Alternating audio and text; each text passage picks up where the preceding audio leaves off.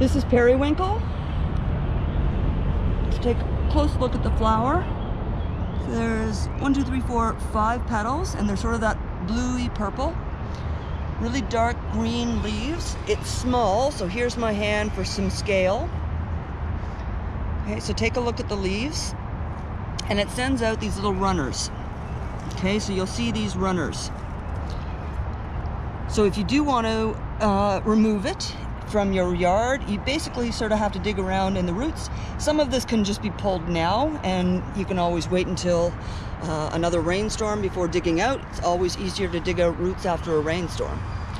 Now, this is in Hampton Park, and this got in here through decades of dumped garden waste.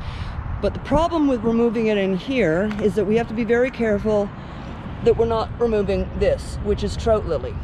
And at this stage, trout lily is pretty much going down. It's dying back into the soil.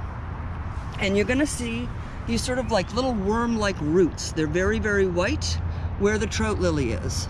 So again, if you are removing it from a place like Hampton or any natural area that has native species in amongst it, you really need to sort of be very, very careful that you aren't digging out what you want to keep, and you're digging out what you want to get rid of.